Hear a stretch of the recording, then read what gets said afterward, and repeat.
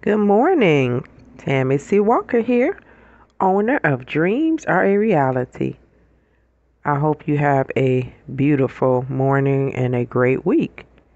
Today I want to talk about the importance of focusing on yourself.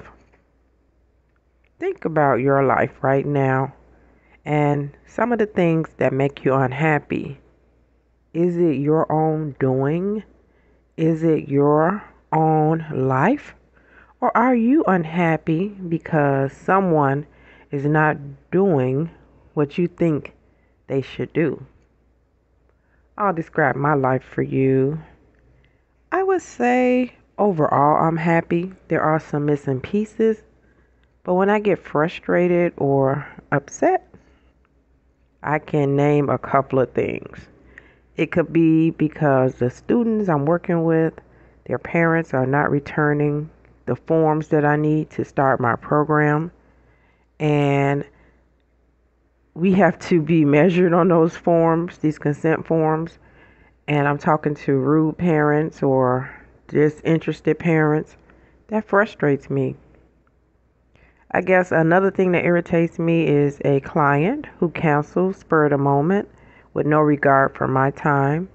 As a therapist, our books are booked. Um, I tried to get someone to talk to just for myself. As a therapist, we need to talk to other therapists because we take in a lot. And the therapist was 2 months out, booked out. So that shows you how booked we all are. I do this part time, but my book is full. So I can't do same day cancellations. Emergencies, you're sick, your baby's sick. Any of that is understandable and no problem. But I'm not talking about stuff like that. That's the stuff that bothers me. Or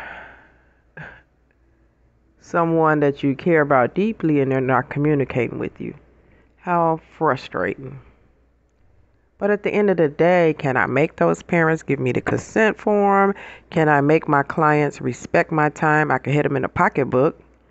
Can I make that person that I truly love and care about communicate the way I deem effective? We spend so much time trying to control and manipulate others. Not necessarily in a bad way all the time, but we just want things to go the way we want them to go. I know I do. Let me speak for myself. And it leaves me in a world of agitation and frustration.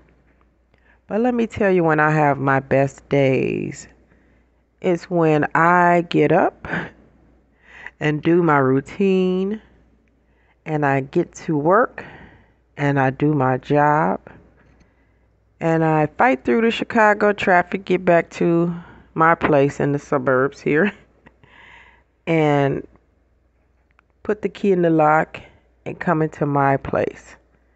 I may have a couple of clients at night.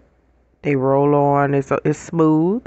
I get to turn my TV on and watch the Chicago Bulls, have a nice dinner, or talk to a dear friend on the phone later that night. Whatever. That's a nice day for me. Or sometimes I'll get a massage and I'll get something nice to eat. It all involves food with me. You see that? Or sometimes just waking up in the morning and cleaning my place and just doing whatever I want to do. I do karaoke with people all around the world through that app Smoothly. Check it out if you're a singer. Those are the things that make me happy, or a cup of coffee like I'm having now. I guess I'm rambling, but what I'm trying to say is don't let others ruin your day. Don't try to focus so much on controlling an outcome. Stay in the moment, be in the moment, control the controllables, which are you. Don't let people steal your joy. Don't let people rain on your parade. Keep an umbrella all the time. You deserve the best in life, and where there are problems, there are solutions. And I'm learning that this stuff doesn't last forever, not even the bad times. Focus on yourself.